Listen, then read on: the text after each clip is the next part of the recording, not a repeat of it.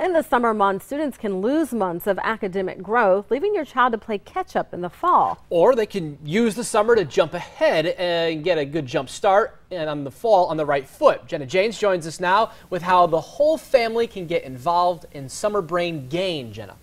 Yeah, Dave Cerise, we don't want anyone in the family to feel left out or like maybe they're doing more work than one of their siblings. So this is an easy way to try to get everyone involved in an activity that they're going to love, because who doesn't love mixing food into an activity, right? So simple way to do this is start with the youngest child. Have them pick a color, let's say brown in this case, and think of a food that you can make with this color. So we're going to try pancakes. Then have the middle child come up with an ingredient list and have them come up with the budget. Then they're the ones that have to go shopping. Add in some coupons to really make it a little bit more math for them and make sure that they stick to that budget. Then finally, once you come to the high school kids or those who are older who are able to work the stove safely, they're the ones who have to do all the measuring. By doing this, you're really going to get kids actively engaged in what they're doing.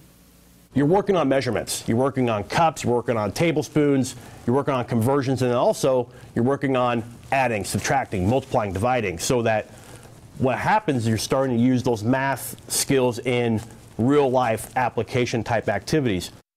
And that's when kids really start to appreciate that what they're learning on paper actually does translate to real life. So Dave Cerise, if you can remind them of that in a variety of activities as they go throughout their education, they're going to be far more likely to enjoy what they're learning and then retain that information as well. And I like the idea of mixing it up, adding just a simple recipe to the equation. And you could throw some fun things into the recipe too. It doesn't just have to be plain pancakes. Right.